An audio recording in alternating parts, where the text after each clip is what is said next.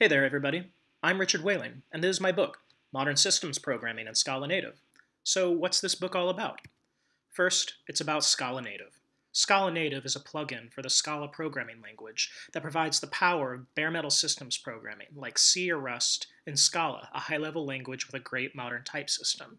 Whereas ordinary Scala compiles to Java Virtual Machine bytecode and runs on a JVM, Scala Native compiles your code to a compact binary machine executable file that starts up fast and runs lean.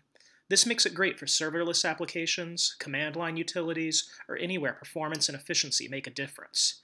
In the first chapters of this book, you'll learn how Scala Native provides an elegant interface to the 5 fundamental data structures of systems programming: primitive data types like ints, characters, floats, etc., arrays, strings, structs, and pointers. But this isn't a textbook. We'll instead take a fast-paced, practical approach and write code to solve real problems with real data right from the start. With the fundamentals covered, we'll move on to networks.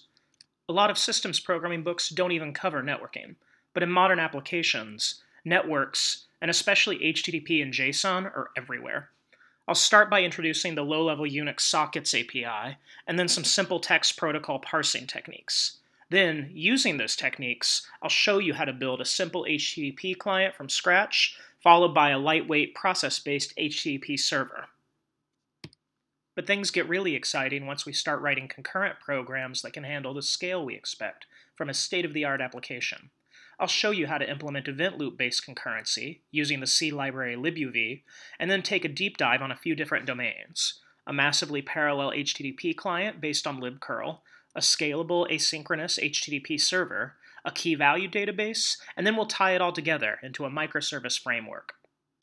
That might sound like a lot, but with Scala Native, you'll learn that low-level programming can be fun, fast, and more accessible than ever before. It's a great way to learn how computers work and understand the performance characteristics of every programming language out there, not just Scala. I wrote this book to share the knowledge that I wish had been shared with me when I started out, and I hope it helps more people discover the excitement of working with bare metal in Scala.